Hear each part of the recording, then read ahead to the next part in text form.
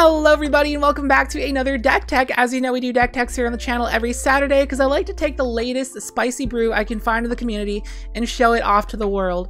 So today we're going to take a look at the brand new Grinding Station Underworld Breach combo that's gaining a lot of traction in Modern lately, and that I thought it'd be a good idea to do a deck tech on it now rather than later before it becomes a spike deck, because it definitely will. But right now it's technically in its brewing phase and I can't dodge the fact that it's spicy. So I just had to show it to you guys. So today specifically, we're going to take a look at a list of this that is by, I'm going to butcher this, Shapinator. And this list does not have Urza in it as you would expect. Now Urza technically is not needed in this archetype. Urza is basically a backup win con. You can run that if you want, but today's variant is basically just trying to get the combo. Nothing more, nothing less. Just getting the combo and going off with it. That's all it's focused on. So basically today I'm showing you guys the list that all of you top tier players watching are probably going to build and take to your next GP and just crush it with and become famous. Because this deck is pretty busted, I would say. So yeah, like I said, wanted to do it before it becomes a spiky thing, because we like to avoid all things spiky and top tier in this channel, because this channel is based around brewing and spiciness. But it's spicy at the moment. So as always, as we jumped into the deck tech, don't forget to leave a comment down below letting me know what you think about today's deck. So let's get right to it. Hope you enjoy. You would need some magic cards, but also want to support the channel? Consider purchasing from tcgplayer.com through our deck list link down below. And did you ever want to play Magic Online, but buying cards is just too expensive? Consider signing up with ManaTraders through our link down below. They're the go-to MTGO card rental service. And don't forget to use the coupon code Meryn when you sign up. So today we're looking at the Underworld Breach and Grinding Station combo, one that a lot of you guys might not have heard of yet, but will know all well very soon.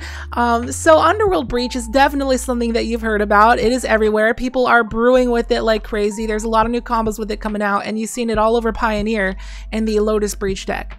Now it says each non-land card in your graveyard has escape. The escape cost is its CMC plus exiling 3 other cards. At the end step, you got to sacrifice Underworld Breach, but that's irrelevant because when we play this, we're going to win on the spot. So Grinding Station is one some you guys might not have heard of. So you can tap it and sacrifice an artifact to mill target player for 3, and whenever an artifact comes into play, you untap it. So this is the combo, but the thing you're going to need to actually make this work is a 0-drop artifact, which is very, very, very easy to get in your opener, or just get it back from your graveyard with Meryn. So Mishra's Bauble, he's running as incidental, just card advantage throughout the game. Engineered Explosives can be incidental removal, and Mox Amber can be ramp. Now, it doesn't matter what 0-drop artifact you run that exists at all, anything is going to work for this. So you got to sack one of these things to Grinding Station, and you're going to mill yourself for 3 cards.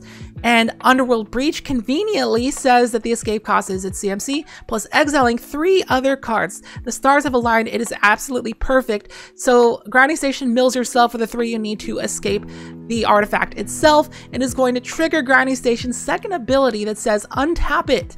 So you know, you can just start milling yourself out, and you're going to mill your entire deck with this 2-card combination, and then you're going to make a whole bunch of mana with Mox Amber if you have an Meryn in play, and they're going to end up casting a Thassa's Oracle, which is going to get you that win the game trigger. It is simple as that, super easy. Meryn can also be card advantage. She can get you back some card advantage pieces like Arkham's Astrolabe and Mishra's Bauble from the graveyard, Engineered Explosives if you need some removal, or you just get back a Grinding Station if she milled over 1 when you played her, or if 1 got killed or taken with Thoughtseize. So this is the main combo portion of the deck. The rest of the deck is up to you. If you're a brewer and you want to brew around with this, the rest of the deck's up to you. But like I said in the intro, some people are running Urza with this as a backup win con and just the card advantage piece. However, this list is just running spells to help you survive. So here are said spells. We got things like Galvanic Blast, which can shock a creature, deal 4 to it instead if you have 3 or more artifacts, which should be easy. Metallic Rebuke, especially alongside those 0-drop artifacts, should be easy to improvise out and be basically a 1-mana counterspell. Cryptic Command can keep you alive by tapping out your opponent's creatures to buy you another turn, draw you a card if you're digging for stuff, counter a spell, bounce a permanent, and bouncing that permanent is relevant for bouncing our own stuff because, let's move on, we got Arkham's Astrolabe. So this is going to draw a card when it enters the battlefield. So if you pick this up with the Cryptic Command, if you're really trying to dig deep, you can just pick it up, play it again, draw more cards. And then Teferi Time Raveler can also bounce the Astrolabe, get that draw trigger off Teferi himself, replay the Astrolabe, draw another card. You can also use Teferi to bounce creatures if you're trying to stay alive, and also he protects your combo because the opponents can only cast spells at sorcery speed. So when you go to your turn and try to combo off, there's no way they can interact.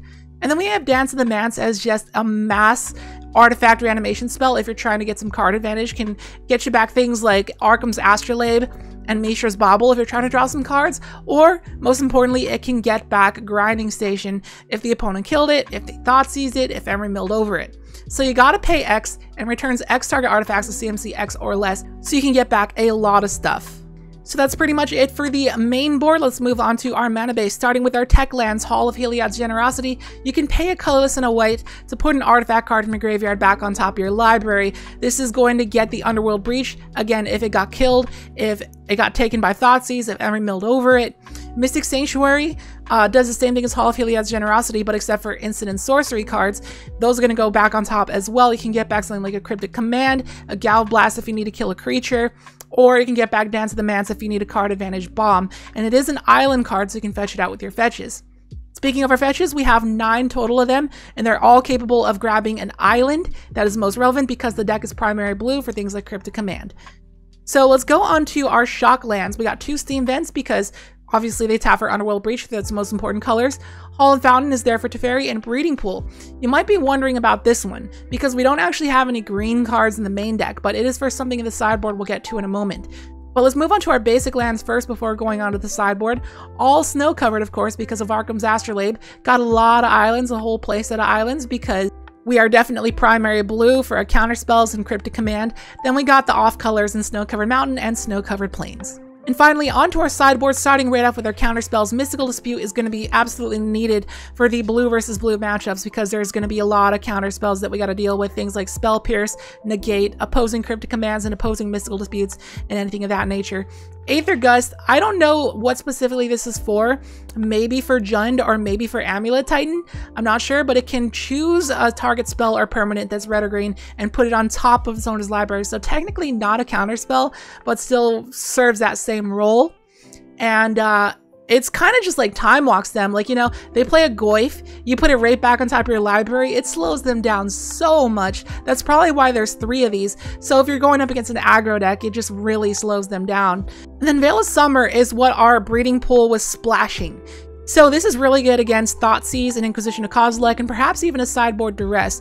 Just destroys Hand Disruption because it replaces itself and makes you hexproof to black spells. So therefore, those things can't take your cards out of your hand. And then it also serves the same purpose as Mystical Dispute to bring in the blue matchups because your spells can't be countered by blue spells this turn, and you draw a card. So basically a 1-mana Cryptic Command. Very, very relevant splash. And also you can splash it right off of the Arkham's Astrolabe as well. And then let's move on to our anti-aggro package. We got Timely Reinforcements, just to gain 6 life and get some blockers against aggro if we really need just 1 or 2 more turns to survive to get off our combo. And then Galvanic Blast, just as another removal piece to bring in against decks that are trying to combo using creatures, you know, like Druid Vizier or something like that. And then let's move on to our hate.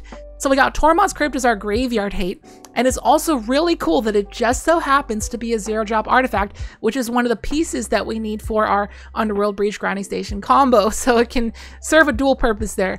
And then Wear and Tear is our artifacts and enchantment hate. I don't know what artifacts to want to kill, but enchantments are very relevant because things like Rest in Peace and Leyline of the Void definitely shut us down because we need our graveyard to win. And then Blood Moon is super needed against Tron, but most importantly, Amulet Titan. That deck is getting way out of hand, and it's everywhere, and people are starting to play different variants of it. People started picking up the Uro variant and started building a Black-Green Rock variant. So you definitely need to shut them down with Blood Moon. So I know you might have seen a lot of decks like this in Modern lately. Just Emery spam, Urza spam, decks that are just a random cluster of artifacts and hate pieces and prison pieces. And sometimes they go in the Lantern control plan. Sometimes they're trying to get out the Thopter Foundry Sword of the Meek combo.